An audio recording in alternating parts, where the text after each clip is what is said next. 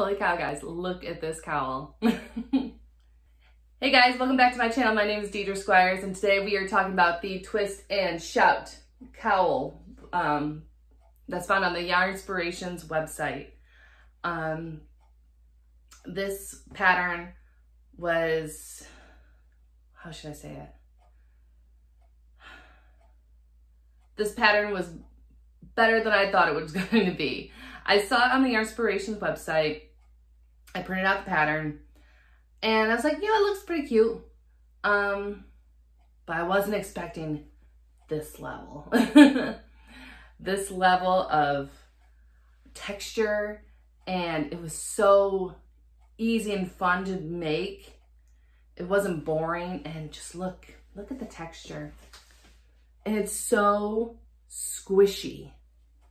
Oh, the squish factor is amazing on this.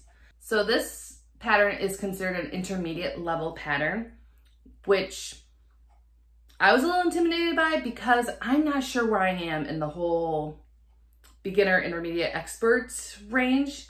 Like, I've been crocheting for a long time, but I haven't branched out into a lot of different stitches and patterns until fairly recently, actually. So this was a little intimidating first. I thought it looked cute. I said, let's give it a shot. So this pattern calls for Karen Simply Soft in Party. So, which is a worsted weight yarn, which if you followed me before, worsted weight yarns are my favorite type of yarns to use. So the pattern calls for a 5mm hook. And to get to the dimensions, luckily the pattern shows the dimensions before the actual pattern itself. It tells you how big it's gonna be.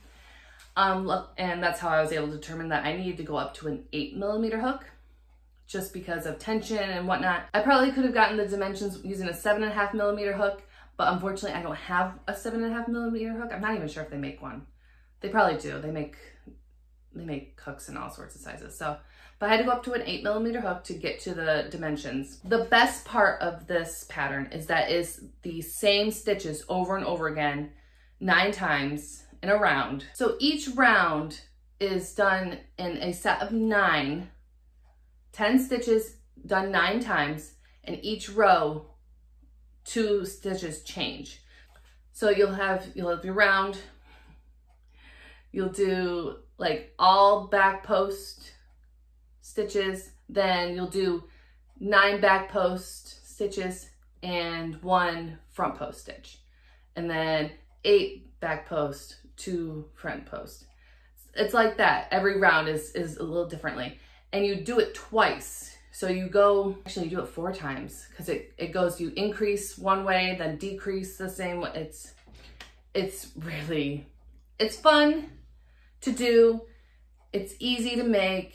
It's one of those patterns that you can take with you, or if you don't, once you get the pattern down, you get it set in your mind how it goes,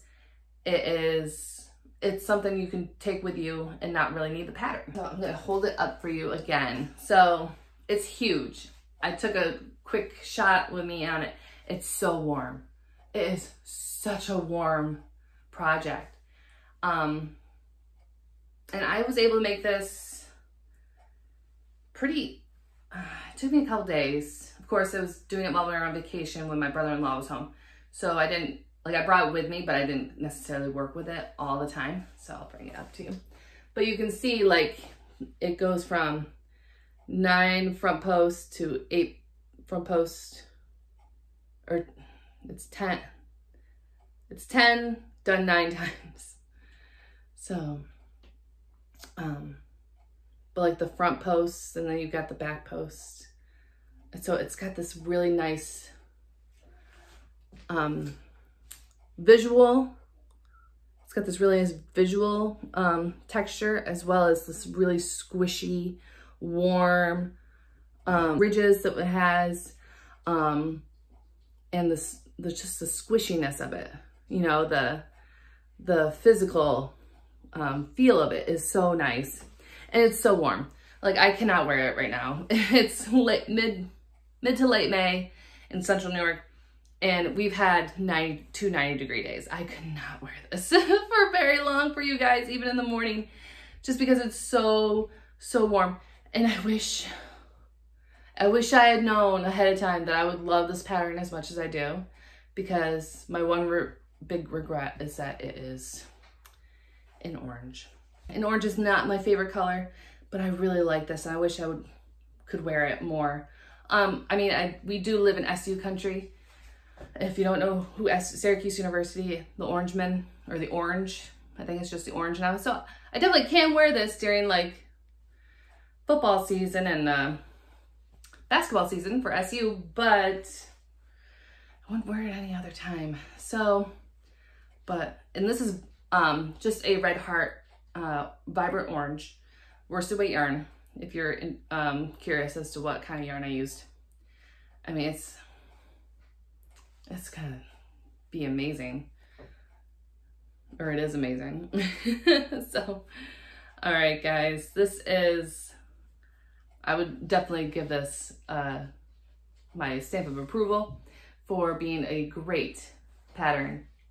Easy pattern, fun pattern, quick pattern if you want to make something that's interesting, and so good. So glad I did it. So, especially since I wasn't sure about this pattern, because I wasn't sure based on the picture if I liked it. So if you guys like this video, please give me a thumbs up and follow me for more pattern reviews. If you have a pattern that you want reviewed, whether it's a pattern you made or a pattern that you found that you want some tips and tricks on, I would love to hear from you guys. Just comment below with a pattern, and maybe the next video will be the pattern that you requested. All right. Thanks, guys. You have a great week, and I'll see you next time. All right. Bye.